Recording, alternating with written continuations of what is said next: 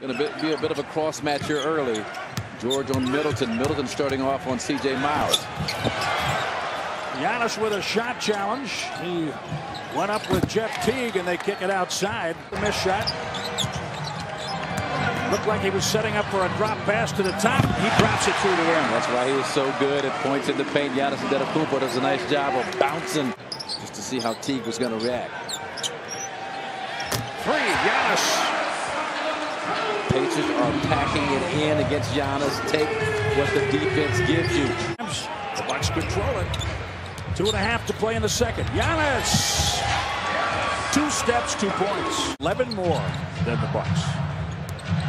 And it's an 8-point game. I'm going to take that if the Bucks are under 10. And now Giannis cuts it down to 6. Went to Pike High School in that city. Good work by Giannis. He got back in bounds before he controlled the ball. Well done. Lost it, gets it, scores it.